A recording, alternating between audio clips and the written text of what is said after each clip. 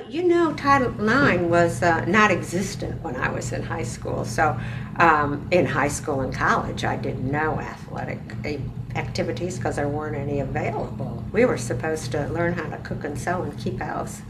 Not much was offered when I was growing up in Paducah, Kentucky. So I was a cheerleader. I did swim.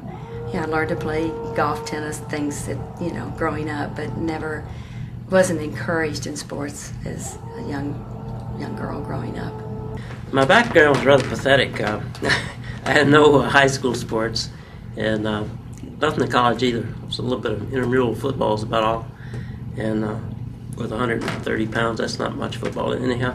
When I was a kid, I just played every sport there was. I had a twin brother, and we just were engaged in everything we could, whether it was a ball, a bat, swimming, diving, everything like that. But I found some success in swimming, so I stayed with that and swam in high school and college, and actually took a lot of time off between then and when I started doing triathlons.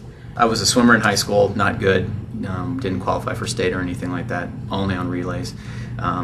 But then I started, after kind of a personal catharsis, I took up cycling out at Colorado State University, and I actually had aspirations at one point to maybe turn pro in that, and so I come from a competitive cycling background.